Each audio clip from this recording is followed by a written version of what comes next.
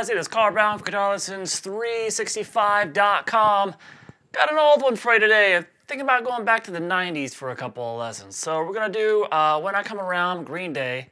It's brought to my attention that I had not done, one of the biggest hits of the 90s. So let's do it. All right, so before we do it, please subscribe to the channel if you haven't already.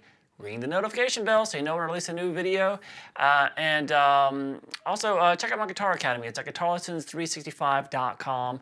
It contains all my guitar courses, really cool. But for all you guys who just watch me here on YouTube, the ones that have joined the YouTube channel by supporting me every month with a little bit of, I don't know, $5 here or there, it really helps the channel out a lot. It helps me keep this free content coming out to you guys. So please, if you haven't already, join the channel as well. So let's start here. We're tuned down a half step. So we are an E flat tuning. I'll put those notes if you're not very familiar with tuning down. I'll put those notes in descriptions. It's basically tuning every string down a half step. So we got E flat, A flat, D flat, G flat, B flat, E flat. All right. So hopefully you'll have a tuner that can do that, or you can figure it out on your own. So let's start here. We have basically a couple of simple riffs and a simple little solo too. So it should be a pretty quick lesson.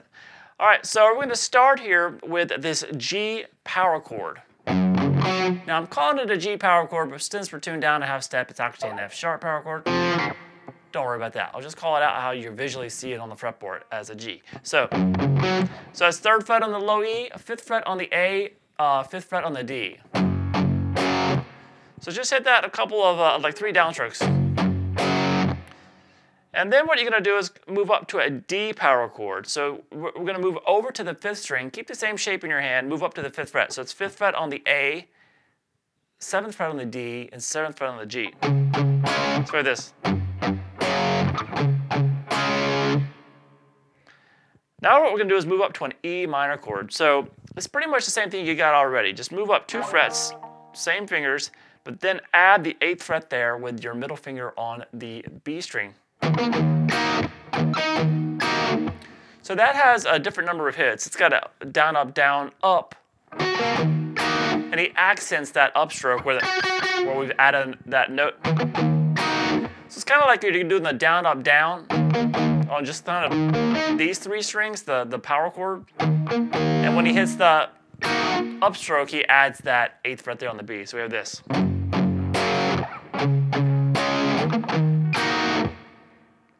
Then what you're going to do is you're going to take this down to a C chord, which a lot of times when he plays it in the song, not every time, it becomes a C major chord. So instead of just a regular power chord shape that we've been doing, you actually have to have the 5th fret on the B string in there as well. So it's a bar across the 5th fret of the D, G, and the B. With the obviously the 3rd fret there on the A string. So that comes from that chord. Repeat. Now I like to do the bar with my pinky, but however you feel like doing it's fine. Do it like that.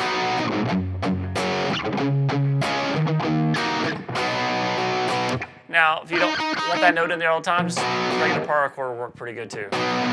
All right, from there, I guess the chorus, we move into just 2 chords.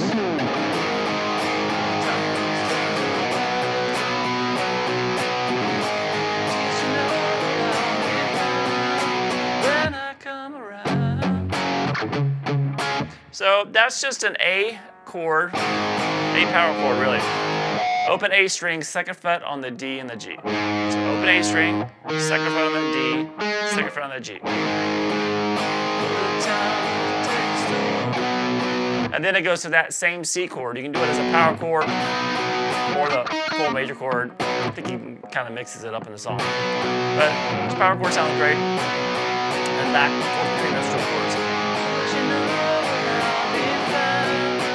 When I come around.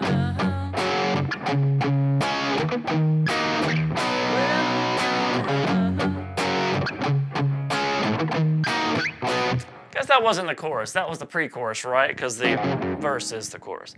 All right, so let's get to that guitar solo, and we are done. Sounds like this.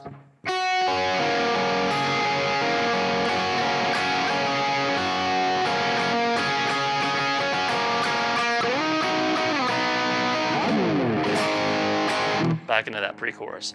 So what that is a G major triad here, up on the top 3 strings. So we're going to be playing a bar across the 1st fret and the 3rd fret of the B and the high E string. And then you're going to add the 4th fret there on the G. So what he does first is he picks across those notes. So you just pick, after you're holding these 3 notes, you're just going to pick the high E, the B, high E, B, G, and then back to that B. So like this. Then we're going to do the same picking pattern, except instead of the 3rd fret on the high E, you're going to just reach up and grab the 5th fret with your pinky. So we have this.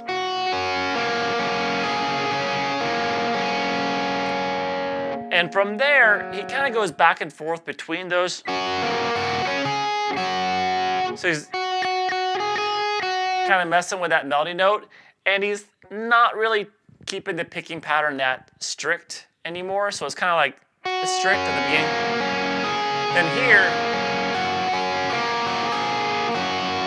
it's kind of like he'll hit single notes, but sometimes he'll kind of hit multiple strings at the same time. So don't worry about it too much there. So it's just that top melody note. You want all the notes to still ring. It's that top line what you want to hear. So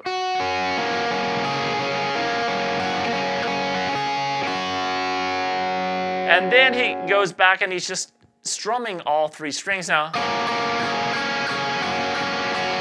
And he just goes back and forth to the 5th fret, back to the 3rd. So all together we have this. Picking across, and kind of sloppy picking, and then strumming them. And then you're going to end it with this.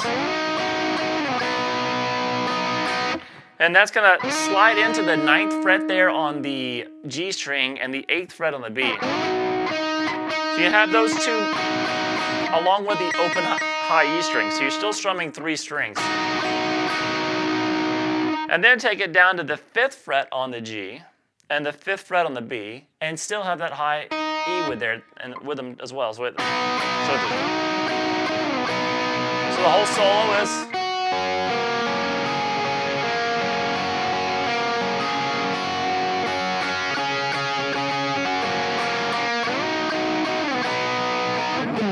Slide down the low E string to that pre-chorus.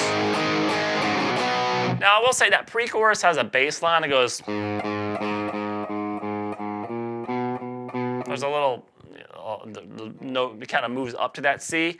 Guitar's not doing that though. That's just the bass that you're hearing there. It's just, Billie Joe is just doing this. Playing the 2 chords. He's not doing that little passing note in the middle of it. All right, so I hope you guys enjoyed it. It's a monster hit from the 90s. Very easy to play. It's great for beginners or anybody really. All right, I hope you enjoyed it. I'll see you again soon for GuitarLessons365.com.